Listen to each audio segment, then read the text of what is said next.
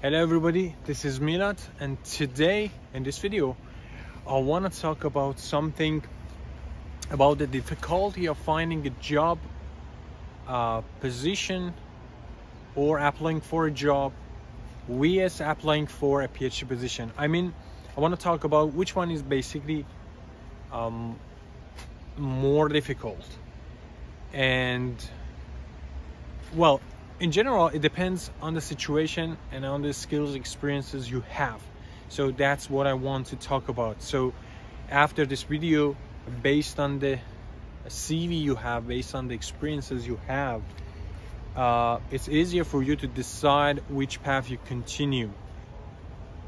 Because it's been really struggling for me to find the right path for myself, because I've been in both industries. Have worked as a researcher, I've been a PhD student, I've been a master student, have done so many research. I have a couple of papers, actually, not that much, and those are not that much great, but well, at least I have experienced a little bit in that area. Also, I have been working as a developer for a while now, so I have the experiences and the knowledge a little bit in both areas. So that's the reason why I actually wanted to create this video. And usually I talk about my story first, because I believe that before talking about something, it's better to know, it's better to actually experience that thing yourself before start talking about that. And you know, reading a book and listening to others in one thing, and experiencing and feeling something is a completely different thing. And so it's really important that when you want to talk about something, you feel it, you understand it, you experience it. If you have seen a couple of other videos of mine in my YouTube channel, you're a little bit familiar with my story. But let me tell you a little bit about my background. So I come from a Middle East country. I've been here in Finland for almost more than 2 years, and I started being a PhD student for 1 year, and then I switched to be a developer here. And I got my master's degree in basically electrical engineering, in basically with a major of biomedical engineering. And well, I continued being a biomedical engineer here as a PhD researcher until I left it. And the complete story is in my channel if you are really interested about that. But before actually doing this, before doing the PhD, I was a developer for a couple of years. I started with web development, and basically with Python and Django. And then I continued to be a machine learning engineer and a data scientist in a couple of other companies. So with this background, it was really difficult for me to find both, you know, a PhD position suitable for me and also a job position suitable for me. Because when somebody looks at my CV and my background and experiences I have, the very first thing they say that, wow, it's great. But then when they look closely, they see that, well, I've been a researcher and also I've been a developer, and it makes things a little bit difficult. Because if you are going to apply for a job, they expect you to have, you know, a couple of years experience in that area without any gap between those years and those experiences. But my CV was like this, that I started with, you know, I graduated with an electrical engineering degree. Then I started working as a basically developer. Then I started my master's degree. Then after that I started working again as a web developer, then as a machine learning engineer, then as a data scientist. So the experiences I had was really wide. It's good to some extent, but beyond that, if the CV is full of, you know, different experiences and skills, it's a little bit difficult for them to decide which direction you are going to, you know,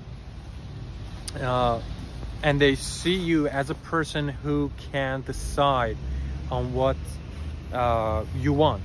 So they look at your CV and say that, okay, it seems that you're not a good fit for this company because it seems that you're not confident about what you want to do. And that's a problem when you want to find a job. So if you want to be a developer, it's better that your studies, you need to be it's better to be basically it's better to have a degree in computer science or software engineering, and then it's better to have a couple of trainings on that subject, on software engineering, and then a couple of years of experience in that area. Even being a machine learning engineer for a couple of years, then switching to be a web developer, it's a bit difficult. So imagine how it feels when you are a researcher and now you want to switch to be a web developer.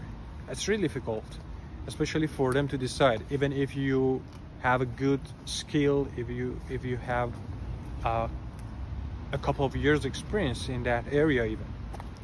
So there is the same situation with PhD. If you have worked for a couple of years, now when you want to apply for a PhD position, they look at your CV and say, oh, okay, so you've been missing for a couple of years from academic area, so you've been working, and it's good, but well, it's not really good for, you know, doing research, because they want you to be in the area.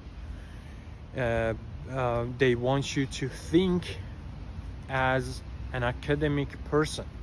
They don't want you to be a developer, because the environment is completely different, and you need to have a set of skills related to that area. So when you are away for a while from that field, from that environment, you're going to be a complete somebody else. So it's a little bit challenging for them to decide on this again. So with this CV I have, it's been always really difficult and challenging for me to find something. And the problem I have is that I'm really interested in all of these areas and fields. I like to be a researcher. I like to work, you know, do a research. I like to write a paper. I'd like to, you know, do experiments, doing this sort of things. And also I'd like to create things, invent things, build things as a software engineer, as a web developer. So that's the problem I've been always facing. So my suggestion is that, first of all, please find your path for a couple of years, try one thing, and then before switching to something else, make sure that you tried enough in that area. It depends on your age, but look at this. Okay, that's fine. So now let's talk about the difficulty of finding a job. Well, as I told you, it depends on the experiences and the skills you have, but imagine that you have the experiences, the skills you need for being a web developer. Finding a job position these days is much easier than finding a PhD position, even if you have the right skills for each field. You know, during pandemic, it was really difficult for both areas. It was really difficult to find a job. It was really difficult for you know, students to find a PhD position, but it was much more difficult and it was much worse for, you know, PhD positions during that time, because basically if you want to find a PhD position, they need to pay you some money, and you need to have a salary, and they pay you based on some fundings, based on some budget that they you know, get from some companies or some institutions. But when you are a developer, when you work for a company, well, basically the company can easily pay you the money, because, you know, they have their own clients and they make their own money. But it's not the same for a research team. They can't just make money. They doing research, so it's not possible for them to make the money, and it's really difficult for them. And this is the reason why it's really difficult to find PhD positions. If you can pay your you know, pay the bills, and if you can actually live with your own money, and if you don't want to get a salary as a PhD student, it's much easier to find a position, especially in Canada or in USA. Around Europe, it's also easier. Here in Finland, for instance, you can free of charge, you can attend a PhD program, but you need to have, you know, some kind of other income to cover the expenses you have, your daily, you know, expenses. So in general, finding PhD is much difficult, but it depends on the CV and experiences you have. And what else I wanted to tell you, not quite sure. Let me bring my notebook. So I have written down some notes here. Let's see. It's not really scripted, and that's a problem, or maybe this is how I want it to be.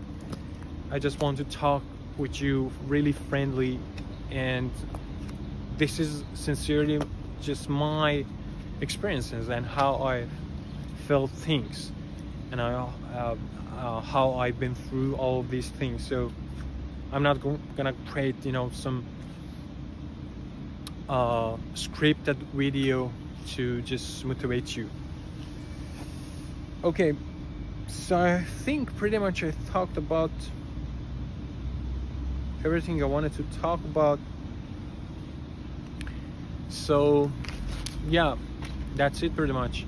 So if you want to, my first suggestion, my first advice is that you need to choose one path to go with.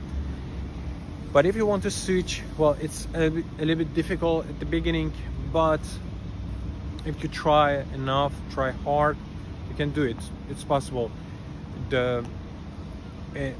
Eventually, even after getting a PhD, you need to apply for a job, and that's the point. There is no other choice. There are a lot of people that actually, after even PhD, it's really hard for them to find a job, so they start a postdoc and they, you know, join the academic and they start their career as a professor at a university. But it's also really difficult these days. So that's pretty much what I told you. Just it was my experiences, and it was basically what I have heard from my friends around the world. I have friends in different environments. I have PhD friends, I have developer friends. So it's pretty much like this. I hope you enjoyed this video. Can't think of anything else. And if you have any question, please ask me. I'll try to answer those questions based on my experience I have. And that's all. Thank you. Please consider subscribing to my channel if you are a new, a member, viewer. Have a good time. Bye bye.